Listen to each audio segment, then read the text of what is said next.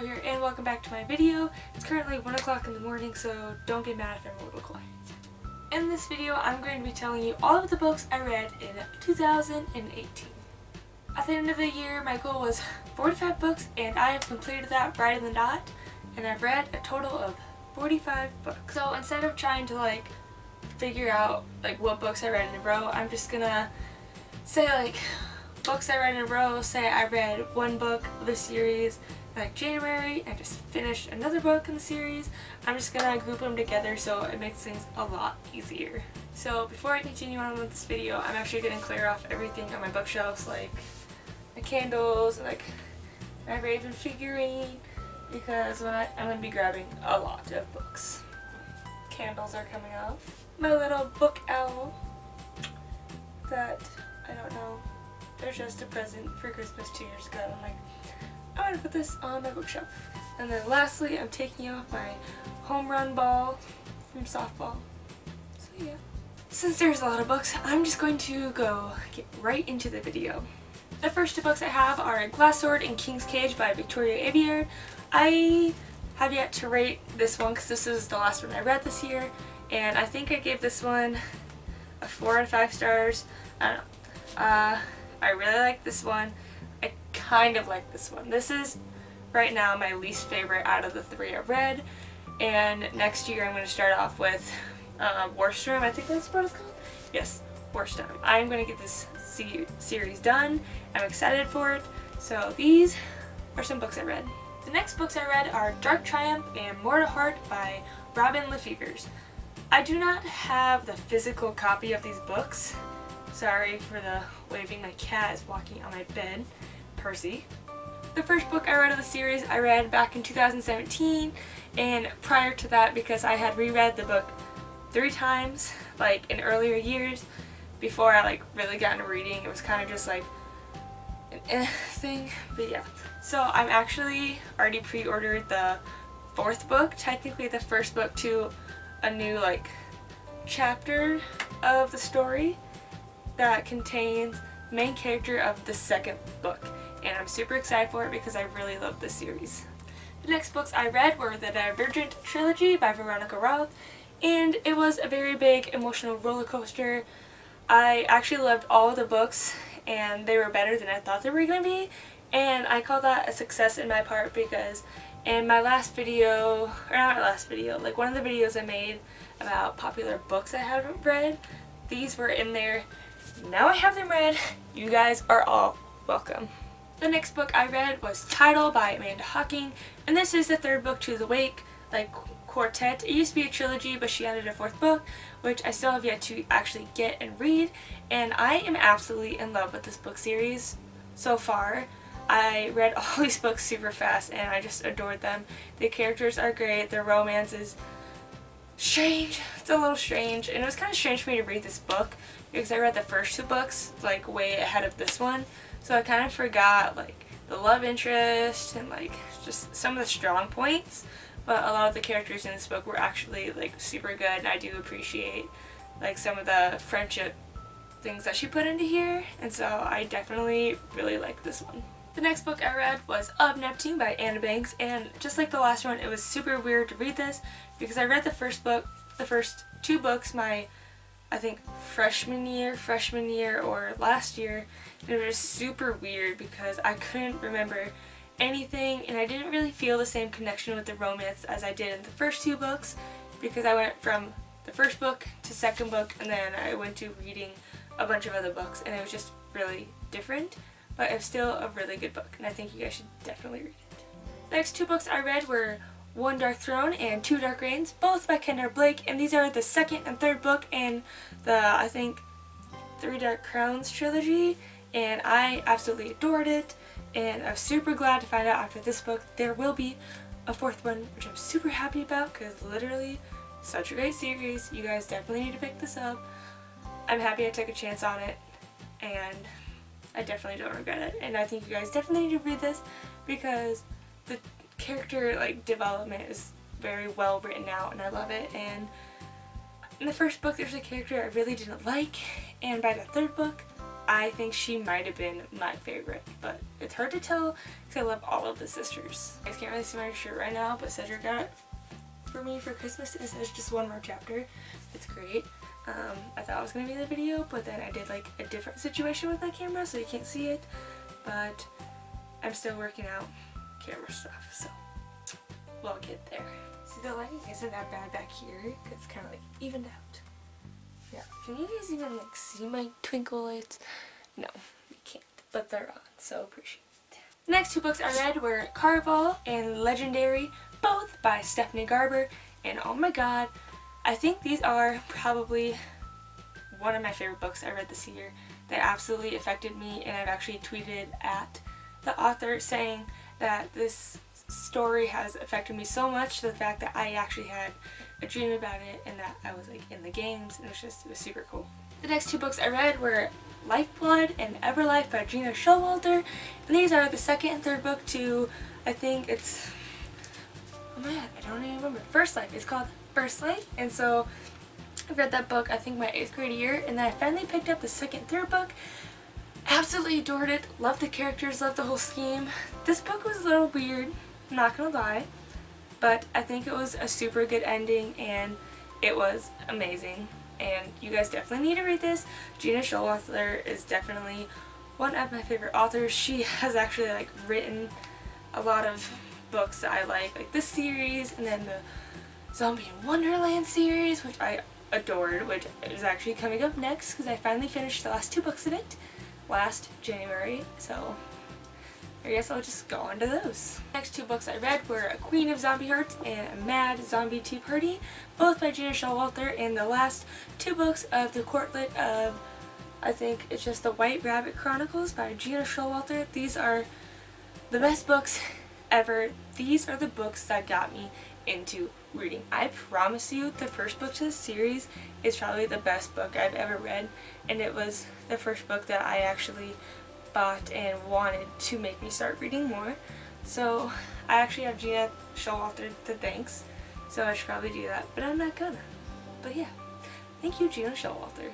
The next book I read was A Court of Frost and Starlight, and it was the like 3.5 book and the ACOTAR series, kind of just like a little something to give us before she releases the next, I think it's 3 books in the series. Excited for those, really happy, and I'm definitely not the only one, so just saying. Sarah, you need to get this out a little bit faster, but I would just like to say I really like this book. A lot of people had different opinions about it, and I really liked it. It kind of like took me a while to get into, even though I read it in one night. It was still a decent book, and I enjoyed the little romantic pieces in it, and it was very good. So pretty much it was a Christmas book, which I'm totally okay with, but that it was a Christmas book for the fairies in that universe. They don't call it Christmas, I forgot what they called it, but it was actually a really decent book. Go read it. The next 2 books are Cress and Winter, both by Marissa Meyer, and I absolutely loved these books.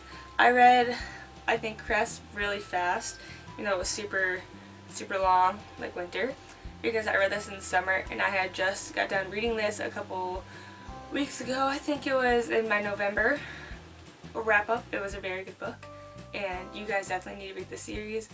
I didn't like the first 2 books as much as I liked these ones, and they were amazing, so you definitely need to get on that. The next book I read was Stalking Jack the Ripper by, I think, Carrie Mansicalco. I'm not sure. It's a very long last name that I absolutely have no idea how to pronounce, but we're just gonna go with it.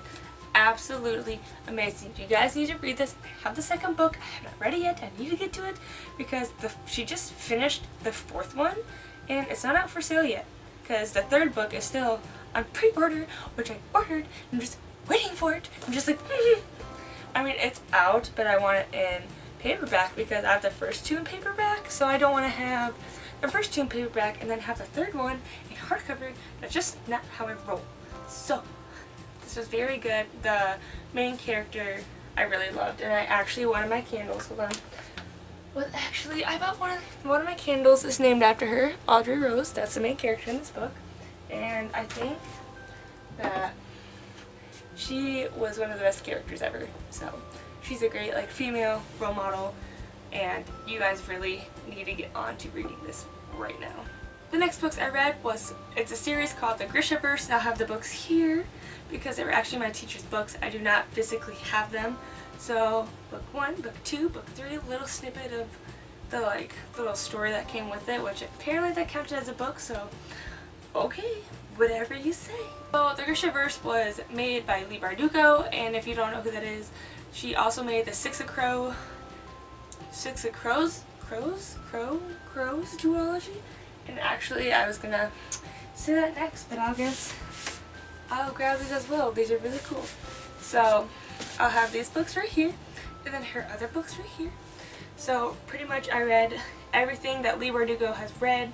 She is absolutely amazing. Her worlds are the best I think I've ever read. It took me a while to get into this one.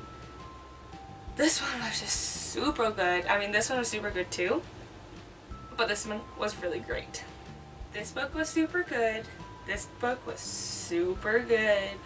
This book was super good. It was a great ending, but there's some things I wish that like would have changed, but it's kind of an kind of thing. But Leigh Bardugo just came out with a 4th book of the series, surprisingly, and it's a new point of view from someone in the previous series that I'm super excited about, and the book is like all gold, so I'm super excited to read that. If I get it, I don't know yet. I'm still trying to decide if I want it or not. I probably will though, because Leigh Bardugo is a great author and writer, and I need to have all of her books. The next book is Miss Pear Gets Home for Peculiar Children. I've had this for about 3 years and finally got to it around summertime, and I thought it was a super good book. I don't know if I'm gonna continue on with the series. I mean, it was decent. I've seen the movie, I've read the book, I liked it. I don't know if I liked it enough to continue it. We're gonna see on that. But I think I give this book a rating of 4 out of 5 maybe. I don't know. It was a super good book. I really appreciated the new characters, and so it was all confusing because in the movie, I watched the movie first. In the movie, Olivia and I think it's Olive and Emma had actually switched abilities from what they were in the book, and it was kind of confusing for me when I went into it, because I was like, okay, hold up, this ain't right. But obviously this is going to be right, not the movie, because this came out first, but I still appreciated both of them, and they were both amazing. It's currently 1:43. It has taken me a half an hour to get this far in the video, and I'm not even done. The next book I have is Dark Breaks the Dawn by Sarah B. Larson. It is a retelling of Swan Lake, and it definitely was something new for me. I actually haven't heard anyone else talk about it. It was kind of just something I picked up in the store, and I really liked it. It was interesting. I actually loved it, and it started off pretty like slow for me, but then I really got into it. I think I read this in like a day. It's a very small book, and I am still yet to get the second book. I'm excited to do it, but we're just gonna see how it goes. The next two books are Daughter of the Pirate King and Daughter of the Siren Queen, both by Tricia Levenseller, and I am super excited to say that these were next to my favorite books I've read. Next to, I think, Caraval and these books were definitely a tie-up, and I think they're so encouraging and just something I was really looking forward to, and I definitely got everything out of it. I rated both of these books 5 out of 5. I really wish there could have been more, and this book series actually opened me up to a lot of like possibilities that I actually like pirates a lot more, and I realized that when I got a game called Sea of Thieves, and I'm like, I actually like pirates a lot more than I thought I did, and I think that's really because I really love these books, and it's super good the fact that this impacted me so much. And I don't know, I just really wish she would have made more books, because girl, these were amazing. I think you should keep writing about Alosa, because she was the best. I love her. I love her story, so just keep it going, Trisha, keep it going. Oh, did you see how slick that was? No, it's really high. Next books I read were The Splintered Quartet by H.E. Howard. Super excited I finally got to this. I had to rebuy the first book because I lost it at my grandmother's house like 3 years ago, and I guess no one ever found it, so I had to rebuy it, and I absolutely loved it. I went from one book to another, and it took me about 2 months to like finish reading them, and it kind of sucked at the same time because literally these took like 2 weeks, and then this one book, this one red book, took me like literally a month, and then this one took me like 3 days. So literally the only thing that was holding me back was this red book. It's not that I didn't love it, it's that I think I was just getting so tired of reading the story. Like, I love the story, but like it filled me up so much that I just wanted to break from it and from reading. So like technically this put me in a reading slump, but I got back on track because obviously I finished my goal. But these were super good. You guys definitely need to read them, especially if you like Alice in Wonderland. This is definitely a darker tale that I adore. I love darker versions of like stories, or like I just love dark books, and this is definitely a series that you guys all need to read. The next book I read was War of Cards by Colleen Oakes, and this was an absolutely amazing book. I thought this was an amazing ending to this series, and Dinah is still by far my favorite character, and this story was so shocking. I had no idea what was happening, and it was amazing. And I'm not going to say much about it because I don't really remember too much. I do but don't, and just like a lot of the secrets that were unfolded in this book were absolutely amazing. You guys definitely need to read it. The next books I read were on my Amazon Kindle on my phone. It was Bound, I think Possessed and Punished. I don't know which way order it goes in, but these are probably the best like ebooks I've ever read. I actually started reading it, Bound, in middle school. I loved it, and I finally bought it, and I'm still going. I'm finally on the 4th book, and I think there's like 8 in the series, and I'm totally fine with that because it's such a good series. It's about this girl that like lives in New Orleans, and she found out that she is a voodoo queen, and she doesn't know how to feel about it. I'm not going to tell you much about the story, but these books are amazing. You can only get them in Kindle. They're super cheap, and you really need to get them because they're absolutely amazing. Okay, so it turns out my camera didn't die. It just ran out of space.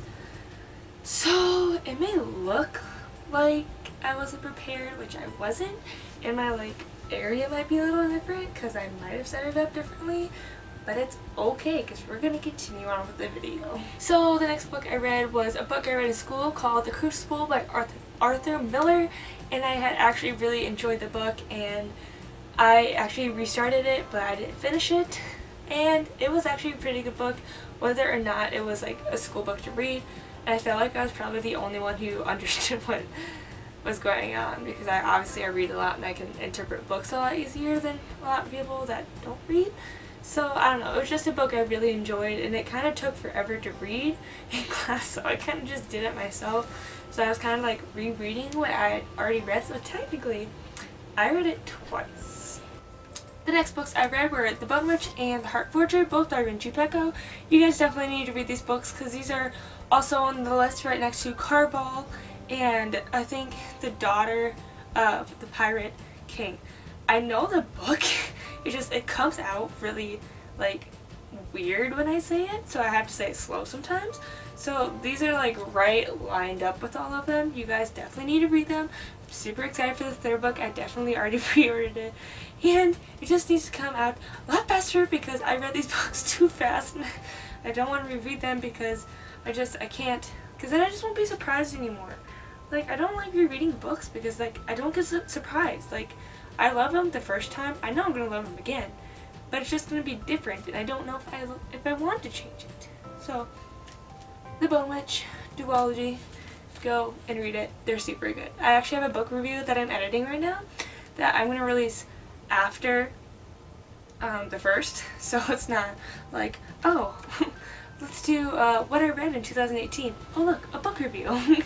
Yeah, so I'm not gonna do that.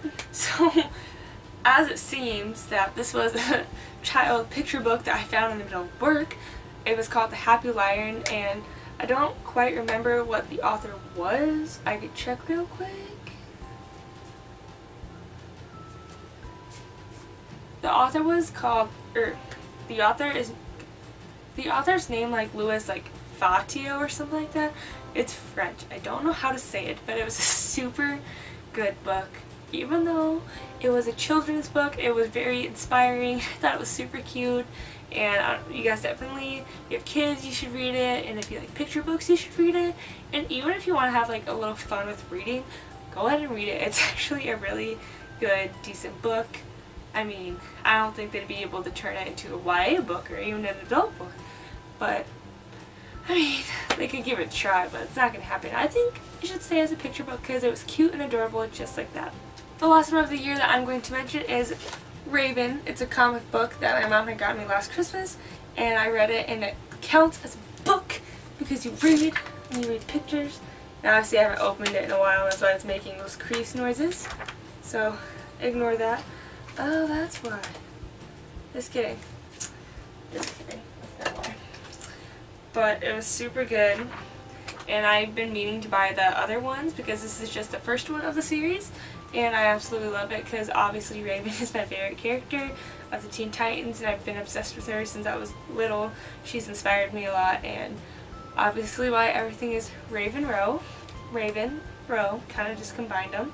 That was my mom's doing, not mine, but I highly appreciate that she did that for me. And yeah, if you really like comic books, you should really pick this up. And even if you don't like comic books, still pick it up because it's still a really good read. Those are all the books I've read in 2018. I might have missed a few, but I know for a fact that I read 45 books. And because I got them all down on Goodreads, and it says I have 45 books. So you know what? I have 45 books read and done. Thank you. Next. Thanks so much for watching this video. I will see you in 2019, and I will be coming out with a new video soon about what books I'm going to be reading in January, and I have other videos planned out. And guess what? I'm going to start writing again. And I know I said I was going to stop writing. I've been writing about here and there, but I am finally going to get on track for 2019 with my book. I want it done. Like, at least my first draft. I should be like halfway there, but I'm not. I'm not even halfway there with my first draft. I really need to get on it, and I feel like videos really like help me stay on schedule because I've had some people come up to me from my school and saying, "You are really bad on track with your writing." Yes, Harley Marie, I know. So you hush, and maybe you should come over, and you know what? Maybe you should come over and help me write and do stuff. That's your own fault. Help me stay on track. I'm pointing at you. You gotta help me from now on. So yeah. Anyway, comment down below what books, or if any books you read in 2018.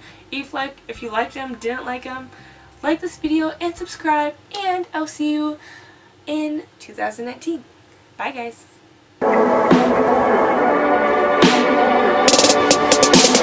Did my invitations disappear?